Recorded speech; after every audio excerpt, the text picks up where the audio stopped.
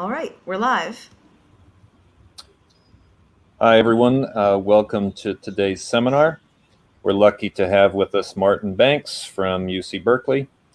As most of you probably know, Marty was my PhD advisor, and a pretty darn good one at that. He started out being interested in the development of the human visual system and did a lot of work on infants. He's probably best known for his work in the early 2000s, studying how various cues to environmental properties are combined by the visual system.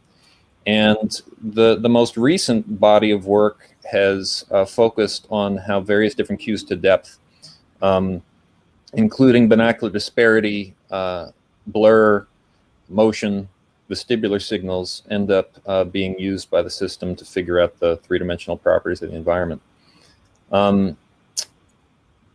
He's also been doing some work in industry to improve head-mounted displays, help industry understand how 3D movies can be best designed to prevent discomfort for viewers. And he's just been a very central figure in the development of the field over the last, I would say, 20 or 30 years, 40 years, I suppose. Many honors have come his way. Tillier Award from the Optical Society, and was, what was it, last year, 2 years ago, Marty, was inducted into the National Academy of Sciences. So induction hasn't happened because we haven't met in 2 years. I see. Well, it says 2019 on the page. No, I'm joking. There was no official ceremony. Yeah, they didn't tap your shoulders with the sword, right?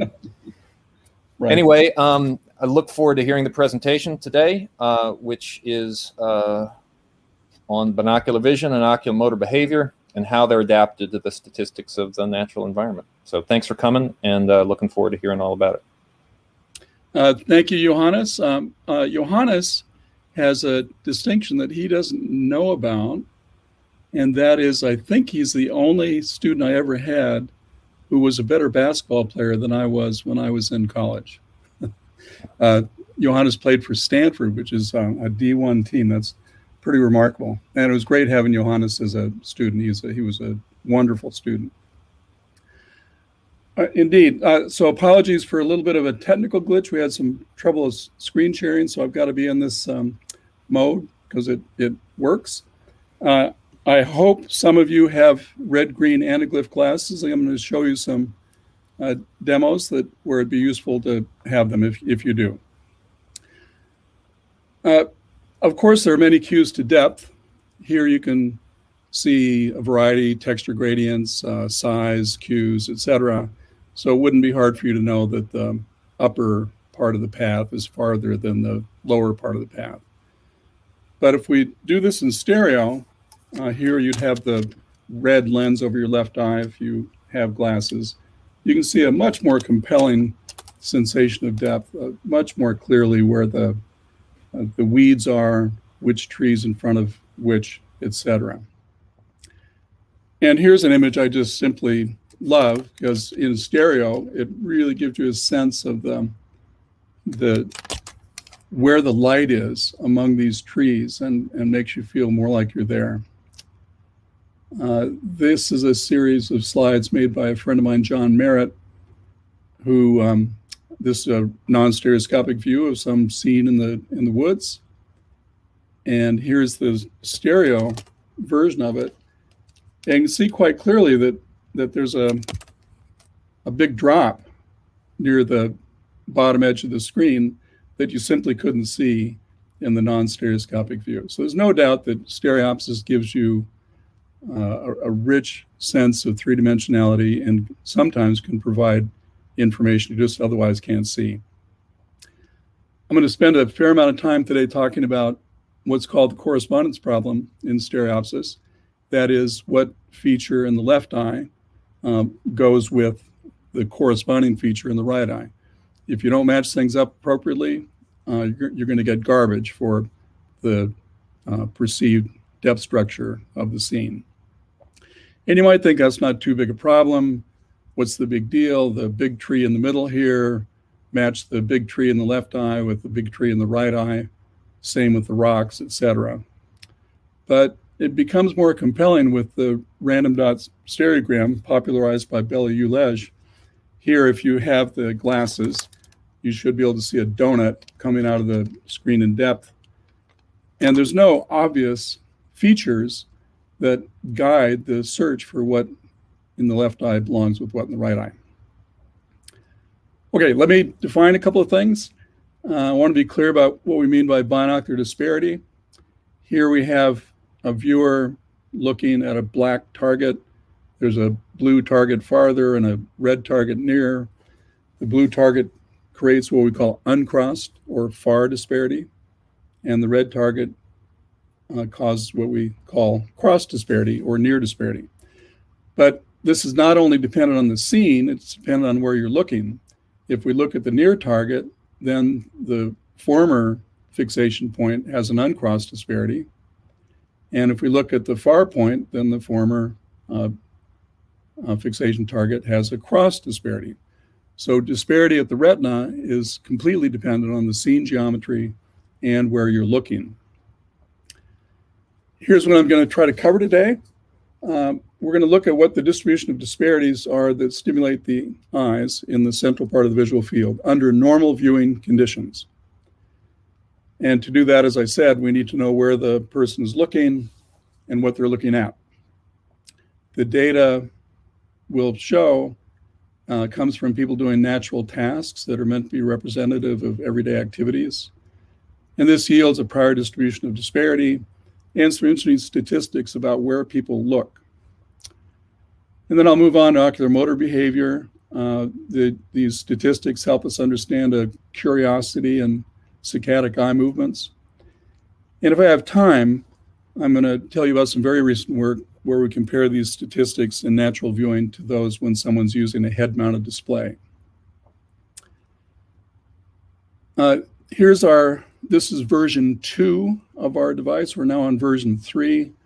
It's a mobile wearable device that measures binocular fixations, encapsulated by the orange rectangle, and has a stereo scene camera that looks at the scene the person is viewing. This is all attached to the head. It creates, captures images like you see on the left. We compute disparity from those images, etc. I don't want to spend a lot of time on that because I want to cover spend more time on the results. Here's the one subject, Paul Johnson, who Johannes knows, wearing the device and walking on the Berkeley campus. And for those of you who have been to Berkeley, this video features something that is quite common in Berkeley, and that is that people wear strange stuff and nobody notices. There's some difficult calibration problems in registering the camera data with the eye tracking data. Took a while to solve those, but we did.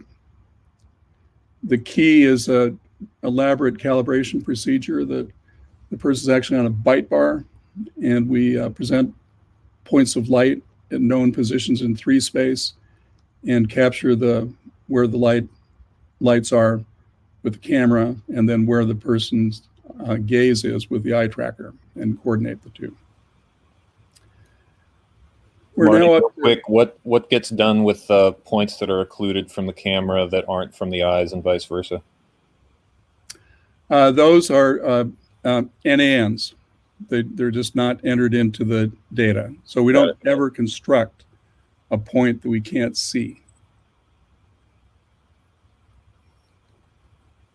We're now up to 7 everyday tasks. Some of the data I'm going to show you is from the original 4 tasks. These are meant to be representative of activities people normally engage in. Here's an outdoor walk on the Berkeley campus, making a sandwich in the lower right.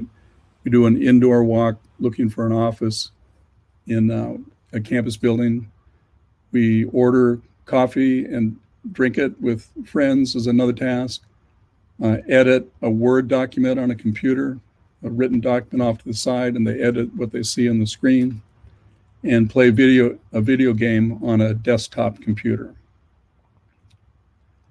And if you have glasses, now put the red lens over the right eye, and this shows some of the reconstructed data we get from the cameras that has embedded in it the fixation. The fixation is the black cross, and everything is in retinal coordinates, so you'll see the scene moving and the cross not moving when I play this video.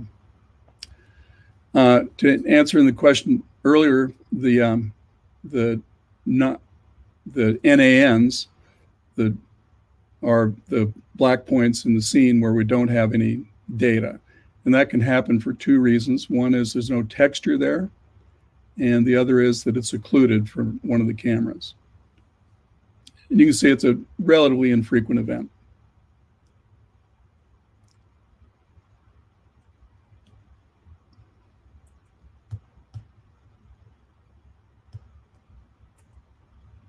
Okay, please advance. So here's some of the data we get.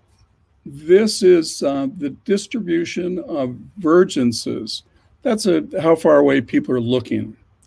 Far vergences, far distances are on the left, on the horizontal axis, near on the right. The probability of different fixation distances on the vertical axis. Here are the four original tasks. And the point is that there's a wide distribution of distances that people look, and they're quite task dependent. The make sandwich task, not surprisingly, people tend to look near. The outside walk task, people spend a whole lot of time looking far away, near infinity. We wanted some reasonable means to combine data across these tasks.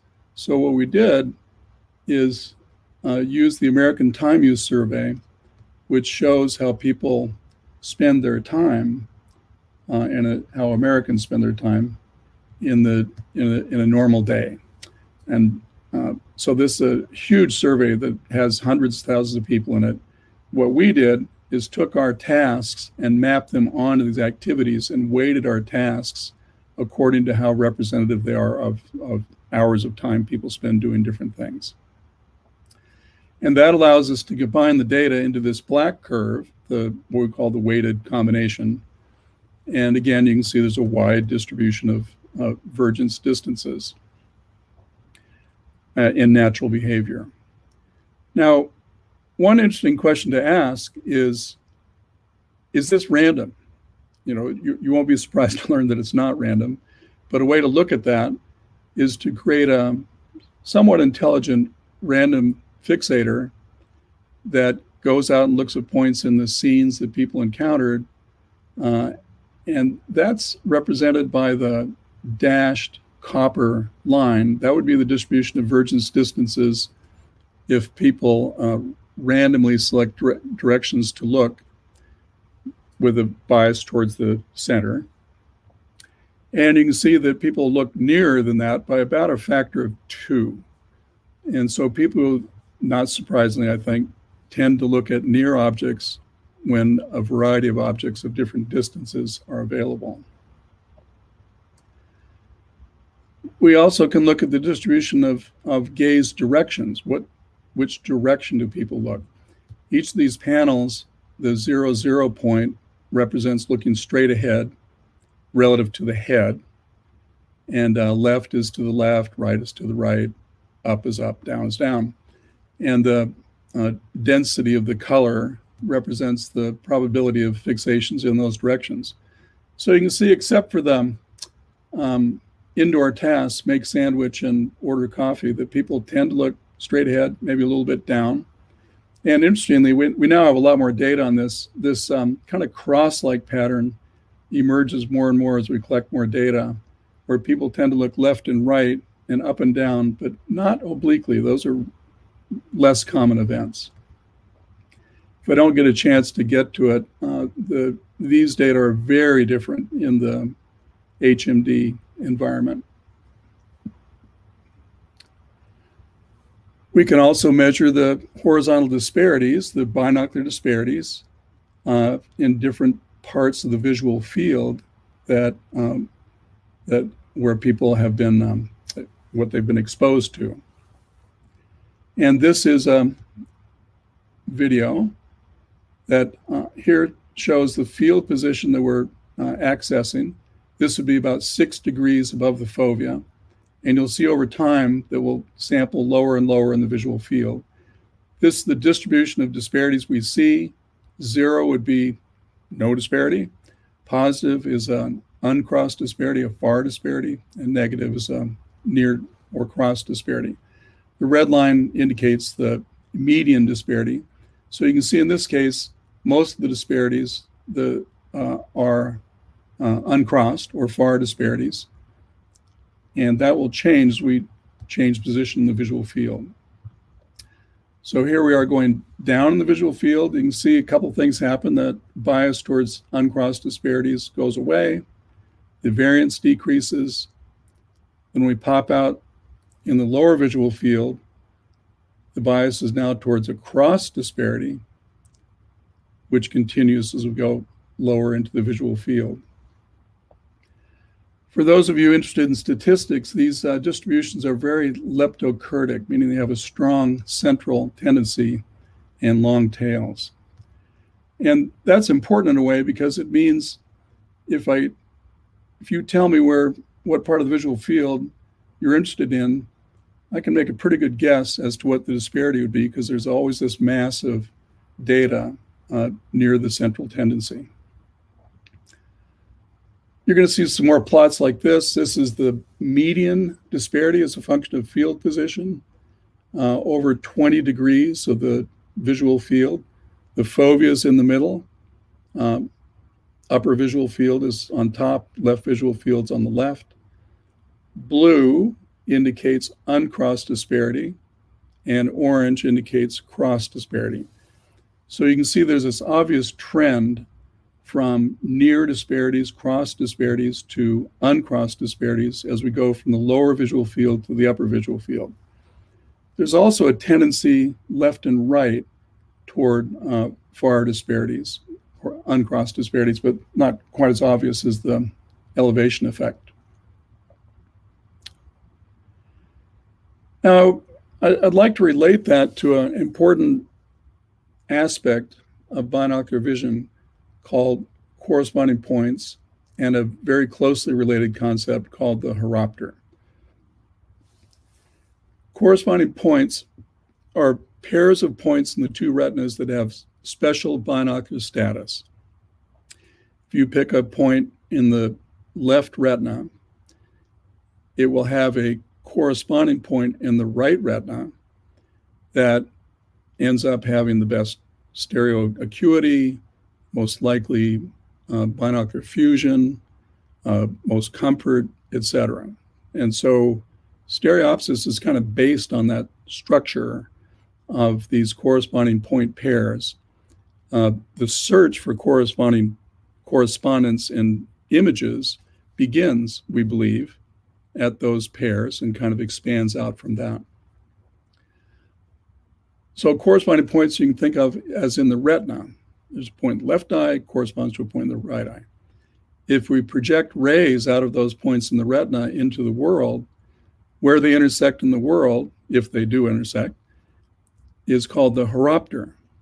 So this would be the surface in the world that stimulates those corresponding points, and because of that would be the surface in the world where binocular vision is best, stereo acuity is best, fusion is guaranteed, etc. And there are mathematical definitions of the horopter and, more importantly, physiological experiments to define the physiological horopter. And this shows something I'm going to highlight in more detail in a minute, that above and below fixation, the horopter is pitched top back. So in the upper visual field, it's farther than where you're looking. The lower visual field, it's nearer than where you're looking. And on the left and right, the horopter is kind of flexed on the sides back. So it's less concave than the traditional mathematical definition of the horopter. Anyway, we carry these things around with us. It's the region of best binocular vision. We direct those surfaces to where we need them by making eye movements, looking left and right, looking near and far. So we place those regions of best binocular vision where we need them by executing accurate binocular eye movements. The horizontal horopter is defined by stimulating the left eye with a point, the right eye with a point, and finding where those points need to be in order to be perceived in the same direction.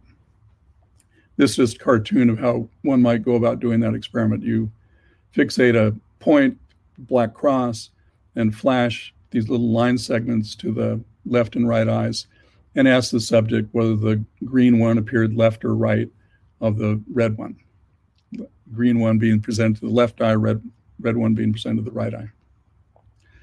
And this has been measured hundreds and hundreds of times, and results are very typically like this, where this empirically measured physiological horopter is a little less concave than the mathematical definition of the horopter called the Vieth-Muller circle. Here are just some studies that measured it dating back to Helmholtz. We can make the same kind of measurements above and below fixation. Here, the person fixates the cross, stimulate the left eye, stimulate the right eye, see where we have to present things in order for them to be perceived in the same direction. And it turns out, again, this has been measured hundreds of times. As far as I know, everybody shows this. In the upper visual field, those points have to have an uncrossed disparity to be seen in the same direction. And in the lower visual field, they have to have a cross disparity to be seen in the same direction. So this horopter, as I said earlier, is pitched top back. When you have time, do a little experiment on yourself. Take a page of text and look at it so that it's rotated a little bit top back for you. You'll see that seems pretty comfortable. And then do the same rotation, but top forward. And I think you'll see that that is indeed, there's something less comfortable about that. And I would argue that's because the top back pitch places the page in your horopter. So that's the horopter. Now we're going to ask if the horopter is compatible with naturally occurring disparities. That is this top back pitch consistent with things that occur in the natural world? And if you think about it, seems like it should be. We spend time looking at floors, grounds when we're walking. They're clearly pitched top back relative to our line of sight. We spend time looking on top of desks, top of computer keyboards. We rarely spend time looking at things that are more like a ceiling plane, like looking up underneath something. And so it seems like that top back pitch might be a regular occurrence in the natural environment. And indeed it is. I'm plotting here elevation in the visual field, upper visual field on the right, lower visual field on the left, and horizontal disparity on the vertical axis. 0 would be same place in the two eyes. The horopter, the median horopter across 26 people is represented by this dashed yellow line. And you can see the top back pitch I was talking about. It requires a uncrossed disparity in the upper field and crossed in the lower to fall in the horopter. The other lines are 95% confidence intervals on that for the 26 people. The natural scene statistics are represented by the color shading. Darker color is more likely. And the median across from the lower to the upper visual field is shown by the brown dashed line.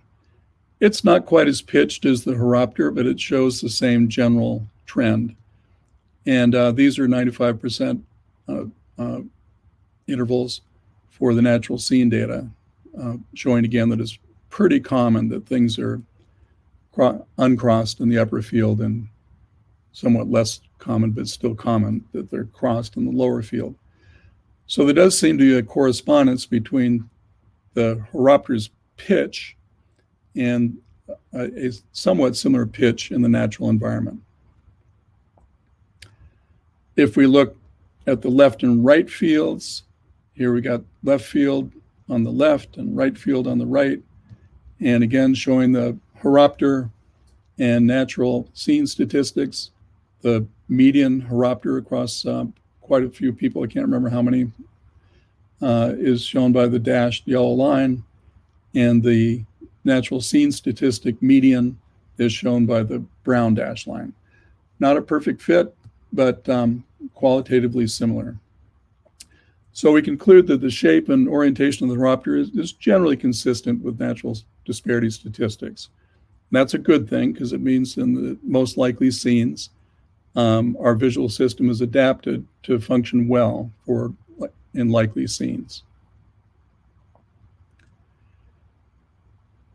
There has been an interesting observation in visual cortex in both cat and primate. And I think many of you know that the first place where the signals from the two eyes come together is in area V1, which is 5 or so synapses from where the photoreceptors pick up light. And here are studies that claimed that that binocular neurons that are tuned to disparity are more likely to be prefer cross disparity than uncrossed disparity. And you can see there's actually 5 such studies in V1. I only list 3 here: V2, V3, V4, etc. And we wondered about that because, in fact, uncrossed disparities are more likely in natural scenes than cross. So we wondered why that would be. So we spent quite a bit of time investigating further these studies, and we were lucky enough to get the data and details on the apparatus from 5 studies of primate V1. And again, thanks to these people for putting the effort in to provide the data so we could reanalyze it. The first thing we found is that they sampled the visual field in a very non-uniform way. Now, let's just look at the left panel here. This shows left and right azimuth on the horizontal axis, up and down elevation on the vertical axis. And each point represents a cell that whose disparity preference was successfully measured. All the data except the blue data is in the lower visual field, concentrated near the fovea. Only the Durant study sampled the upper visual field, and only the left upper visual field, ironically. A couple points in the, a couple points in the right field, but very few. So could it be that this claim that for a cross-disparity preference is due to a non-uniform sampling of the visual field rather than an actual preference for cross-disparity? Marty, is this are these elevations being represented in retinal space or in visual space? Retinal. But, they must be retinal, right? Yeah. Okay. Yeah, it's retinal. Positive elevation means lower visual field. Yes, and I apologize, folks, for there's been some flipping of signs in some of these graphs. Positive elevation in this graph is upper visual field. Negative elevation is lower visual field. Well, then I'm confused. If it was all upper visual field, why would they have found cross disparities? Sorry, I wasn't clear. in the graph, the vertical axis, the upper part of it is the upper visual field. The lower part of it is the lower visual field. Okay. The studies that said they observed a cross disparity preference are Cumming, Gonzalez, Prince, and Salmons. And all of their data is in the lower field. So what we should be focusing on is the cluster near the origin, but okay, that's what correct. threw me off. So okay. the only study that did a more reasonable sampling of the visual field is the Durant study. Got it. That's what was drawing my eye. Okay. Yeah. So I was thinking, okay. Got it. No, that helps. Please feel free to ask questions. It's nice when people do that. Okay, so let's look at the disparity preferences now as a function of where in the visual field the cell is. Here we have the left and right visual fields. We wouldn't expect any particular bias for left versus right field. The green histogram is for the left visual field. The whatever color that is, kind of yellow, pukey yellow color, is for the right visual field. And there's no statistically significant difference between the two. And what's being plotted is along the horizontal axis is the horizontal disparity and the number of cells that prefer different horizontal disparities. So most of these cells prefer things that are slightly crossed or near zero.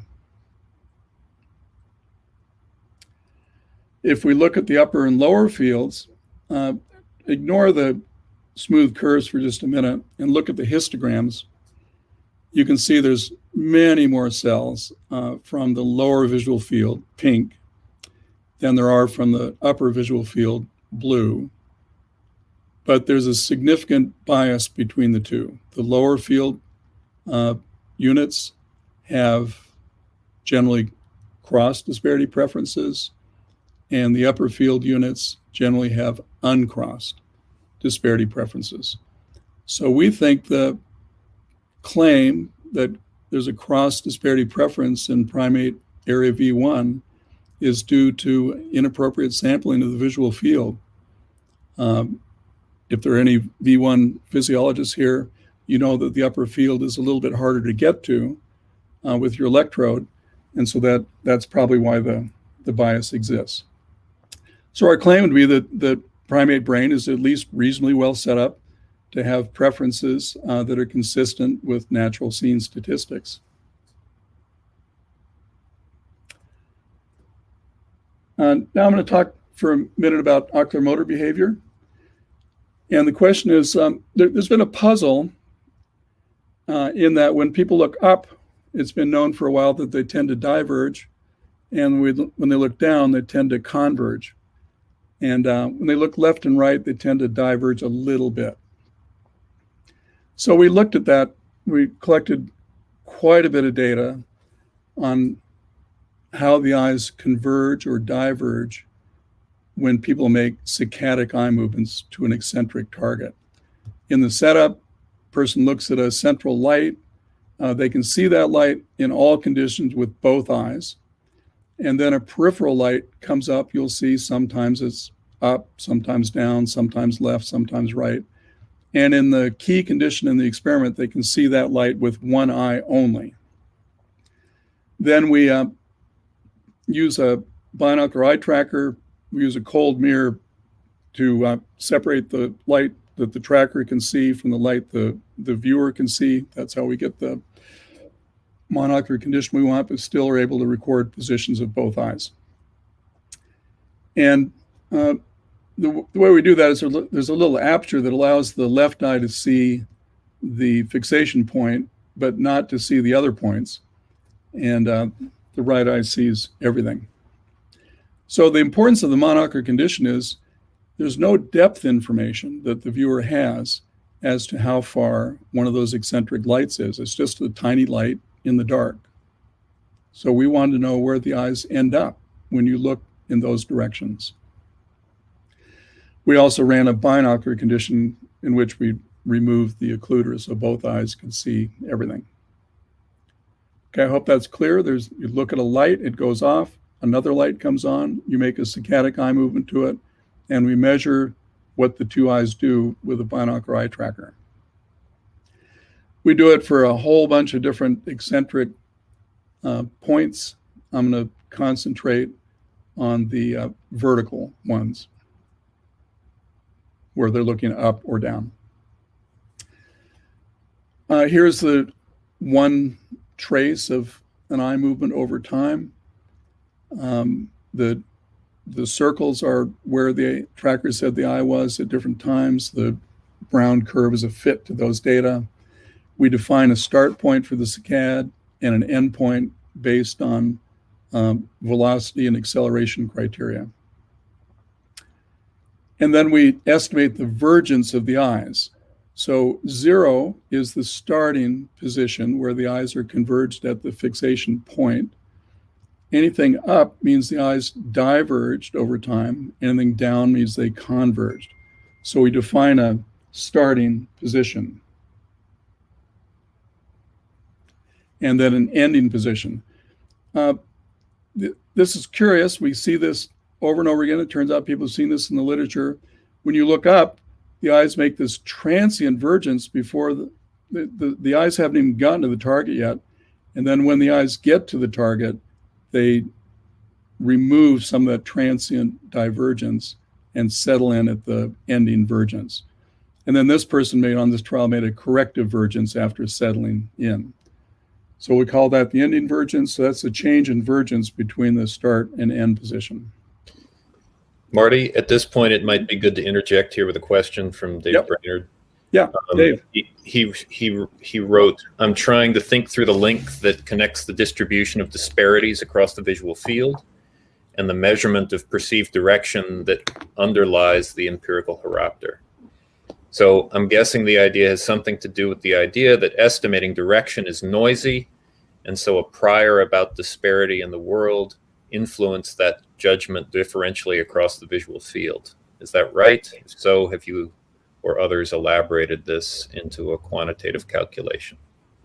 We don't think of it quite that way. The way David is thinking of it is very appropriate for the oculomotor stuff, in that if you're going to make an eye movement, let's say up, it would be useful for the eyes to end up at roughly the right distance of fixation, so you don't have to make a corrective movement. That would speed up your ability to attain the new target accurately. And so our claim here is going to be that people do follow the statistics in these vergence eye movements. They go to the most likely spot that the target is, even when they have no depth information from the stimulus. With respect to the horopter, the way we think of it is the horopter, the measurement of perceived visual direction is just a very accurate way to find the center of this zone of special binocular precision. It turns out that stereo acuity is best on the horopter. Binocular fusion is guaranteed on the horopter. Double vision occurs symmetrically when you go behind the horopter and in front. So we just think that this is where binocular vision is tuned to be the best. And using perceived direction as a criterion is just a nice, accurate experimental way to find that. People have done it by finding the center of Panem's fusion area where fusion is guaranteed, and finding the region of most accurate stereo acuity and get the same results. I hope that answers it. Yeah, let's keep on moving. Yes, okay. David is satisfied. Good. All right, so let's, here is where people are looking up and down. So they're making a saccadic movement to a target of undefined depth, up or down, different eccentricities. And what we've plotted here is a summary of several subjects, several trials, and the median response they make. So as I showed you before, when people look up, they have this transient divergence, and then they settle in on a divergence posture. So their eyes go outward when they look up. When the target is not as far from the fovea, they still show that behavior, but it's smaller.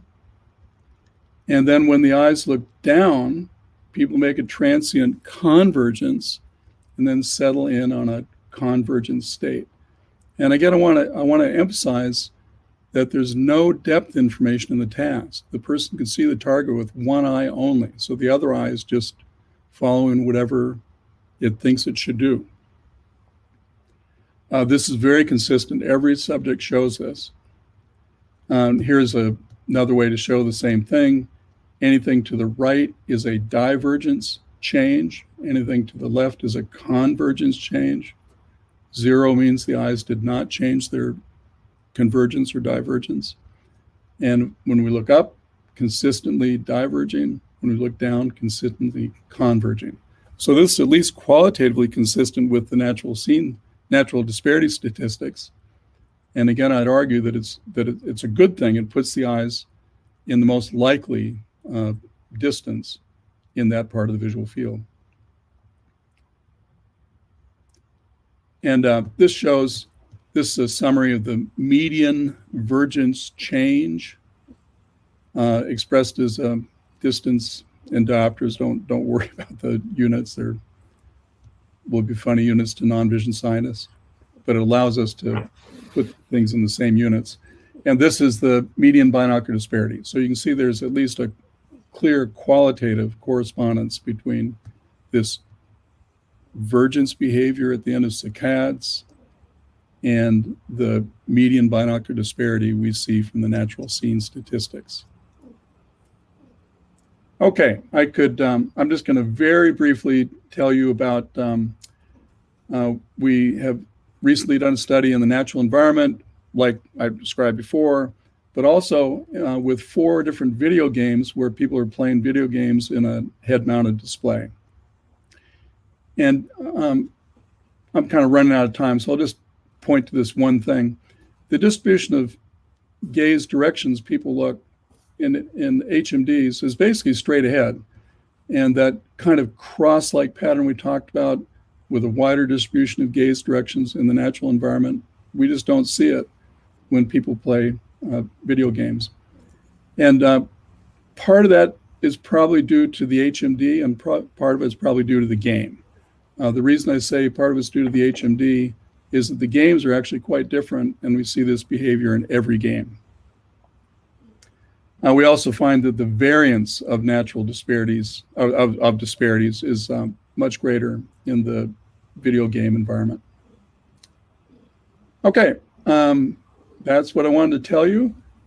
I want to thank my great collaborators. Emily Cooper was a grad student. She's now a professor at Berkeley. Bill Sprague was a grad student, now an engineer at Apple. Ivana Tochik was a postdoc and is now at Google. George Kulieris was a postdoc. He's now at the University of Durham. Agostino Gibaldi, a postdoc, who is still here, but he just took a job in industry.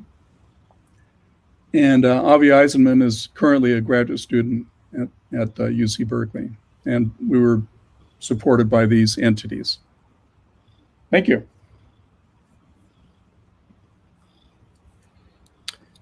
Thanks, Marty. At this point, there's usually an awkward pause while people try to write out questions that have occurred to them over the course of the presentation. Mm-hmm. So let's give folks a minute or two to handle their typing. I'm curious about something that actually popped into my head as a result of the question that David asked. Mm-hmm. And well, so I have 2. The first is, he was guessing perhaps that the measurement of visual direction was quite noisy, and having a prior on what the disparities are likely to be might help improve the accuracy of eventual vergence movements. Because I was in your lab, I know that the measurement of using the measurement of visual direction to estimate corresponding points is really quite accurate, not particularly noisy. But it made me wonder about a similar issue, but from the other angle, which is that we're pretty good at estimating disparities, assuming they're not massive. And I'm curious whether you've thought about going through the calculation that would tell us how much accuracy improvement would we get from having a prior on disparity over and above the accuracy of the estimates we'd be able to get if we were just using the information in the image at a particular time. So this is not directly addressing where the horopter should be, but I'm wondering if you've thought about the improvement in performance you would get in disparity estimation having a disparity prior versus not. Yeah, truthful answer is no. I haven't thought about it because we've been so focused on this correspondence with the horopter. Right. But it is indeed the case that if you put your prior in the right place, and I'd argue that our natural disparity statistics tell you where to put it, that it should definitely improve performance as long as the scenes you're giving to the viewer are consistent with that prior. Right. What we're worried about in the HMD environment, I didn't have time to go through that, but that environment is rather inconsistent with some aspects of fixation behavior and the natural disparity statistics. So we're speculating that some of the discomfort that people experience in that environment is due to a poor fit to the statistics that we're used to. Gotcha. And you and I have talked about this quite a bit, Johannes, but I'll share our discussion. Where does this behavior come from? Why does the horopter take the form it does? Why does the oculomotor behavior take the form it does? Is it learned? Is it built in? And as you know, we tried to answer that question in a painful study we did and never found any ability to change the horopter.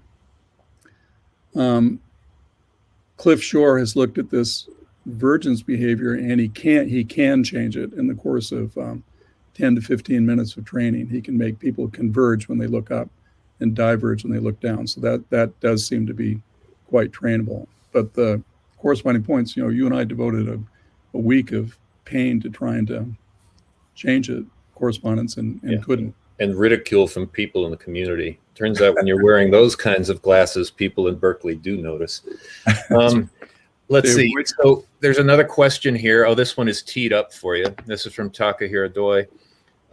Does the degree of the top-back pitch of the empirical horopter depend on factors like the species, the experience the animal has had during development? That's question one. Question two is, when the disparity of the saccadic target is available, does target elevation affect the eye movement? Yes, that's, I think, all that's there that needs to be. Okay. Great questions. The species effect. To my knowledge, we only know about the horopter in 4 species: humans, macaques, domestic cats, and the barn owl. You would expect the closer the animal's head is to the ground, that creates a greater gradient of disparity from lower field to upper field. So you might expect eye height effect, and that indeed is observed. the way the horopter is measured in the cat is not direct, so I don't want to put huge credence on this. But it looks like the cat's horopter is very pitched. The barn owl lives in trees in the arboreal environment, and the evidence is that it has no pitch to its horopter. And so, yes, indeed, there is a correspondence. In very limited data, it'd be nice to do the studies better, but there is a correspondence, and thanks for that question. On the oculomotor bit, what I showed you was monocular data. We did collect binocular data, and the same bias is there, but it's about half the magnitude. And people always make a corrective movement at the end of the saccade. So they will still diverge a bit when they look up, realize they're looking behind the target, and then make a correction. And they'll converge a bit when they look down, realize they're looking in front of the target, and then make a corrective movement. So the bias is still there. It's about half what it is monocularly. Do you know off the top of your head if the quality of the information indicating the target location is improved, whether those biases decrease further? Sorry, I didn't understand the question. So you have a couple of points sitting there in an otherwise isolated black void, Yeah. right? Yeah. And you get them, they view them either monocularly or binocularly. Yeah. You could imagine improving the richness of the visual display to increase the reliability of the information indicating the depth of the target. And I'm wondering whether or not, I guess you haven't looked at that, but would your expectation be that the biases are further reduced? Yes. Yes. That would be my expectation. Yeah. For example, if you're looking at a rectangular grid, frontal parallel to you, you've got lots of information that the upper part of the grid is the same distance from you as the lower part. So I would expect the bias to be reduced. Okay. I'm running out of time in my career, so I probably won't do that study, but someone should do it. Maybe you could do it, Johannes. Let's see. David has another question here. Are there task-dependent perceptual effects in depth perception that reflect the large differences in distribution of disparities across tasks? David, sorry, go ahead. Yes, if I understand the question. So there are a variety of stereoscopic phenomena that I didn't talk about. One which I find very compelling, if David cares to look it up, is called the Venetian blind effect. I won't try to explain it here, just that's the phrase for the Venetian blind effect. And we can predict an asymmetry in that effect very well from the natural disparity statistics. The asymmetry is that you get the Venetian blind effect on objects that are pitched top forward, and you don't get it on objects that are pitched top back unless they're pitched way top back. So that's an example of a perceptual effect that is clearly reflective of probably the pitch of the horopter. But I think he was asking about the different everyday tasks. I don't know, David, if you're still here, perhaps you could qualify your question a little bit.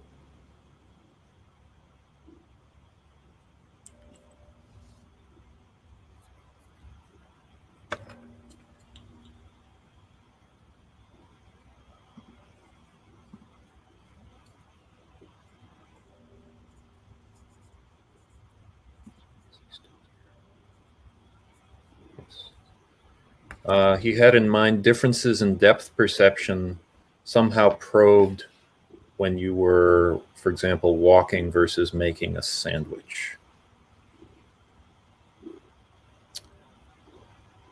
The Well, so I didn't have time to talk about this. There are differences across the tasks in the statistics. You saw some of that in the fixation statistics. No doubt about it. The making sandwich task generates larger disparities. The task that is most consistent with the horopter is the outdoor walking task. It's just almost a perfect fit. The indoor, more complicated tasks like ordering coffee and talking to your friends and making a sandwich generate larger variances of disparities and larger disparities in general.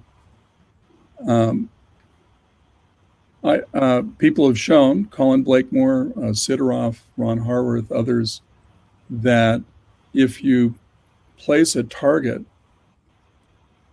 above fixation, let's say, so you're not looking at it, it's above fixation, and have people make a depth discrimination, they do best when the target position is on the horopter, and they do more poorly when the target is behind and in front. So I guess where David is going is there might be some tasks where we're not particularly well set up to, our visual system isn't particularly well set up to make fine depth discriminations. And if that's where he's headed, that would be true for these fine detailed tasks like making a sandwich. Notice in those cases, you fixate exactly where you need to fixate. You don't, if you're going to look up to the peanut butter jar, you look at it and then make a movement to grab it. It's not a task where you have to attend to the visual field without making an eye movement, like you do when walking along a path. You need to, you fixate one point, you got to see whether there's an obstacle farther or nearer than that. All right. Well, let's see here, folks. We've a few minutes over our 1 p.m. Deadline. If there are any other questions, now's your chance. And if there aren't any other questions, I suppose now is the time to thank Marty for a terrific talk and for taking the time to meet with us. And yeah, looking to see what comes next. Well, thank you, everyone. Appreciate the attention and the chance to talk about our work.